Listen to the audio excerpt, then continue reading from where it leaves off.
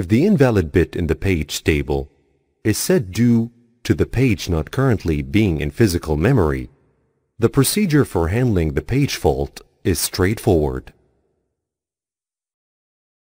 We check an internal table, usually kept with the process control block, for this process to determine whether the reference was a valid or invalid memory access.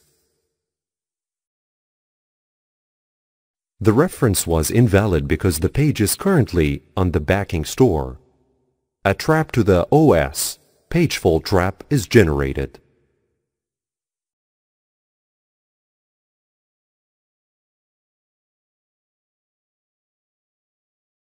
The page is on the backing store. We find a free frame by taking one from the free frame list. For example,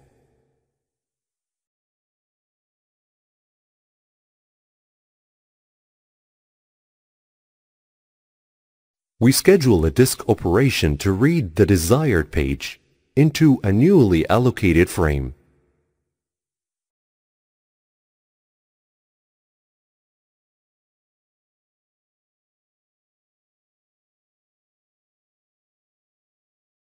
When the disk read is complete, we modify the internal table kept with the process and the page table to indicate that the page is now in memory.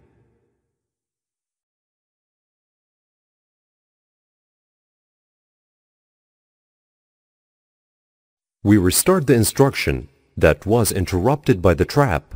The process can now access the page as though it had always been in memory.